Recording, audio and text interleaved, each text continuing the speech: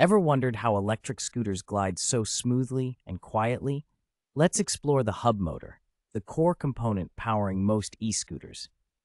A hub motor is a compact electric motor built directly into the wheel hub, removing the need for chains or belts. Inside, the stator remains stationary and contains copper windings, while the rotor, attached to the wheel, holds powerful magnets. When you twist the throttle, electricity flows from the battery to the controller, which sends precise pulses to the stator windings. This generates a rotating magnetic field that interacts with the rotor's magnets, causing the wheel to spin. The result is instant torque and smooth acceleration without mechanical losses. Hub motors are sealed units, protecting internal parts from dust and water, making them low maintenance and highly efficient. Diagrams often label key parts like windings, magnets, axle, and controller connections. Internal view animations vividly demonstrate how the magnetic field rotation drives the wheel.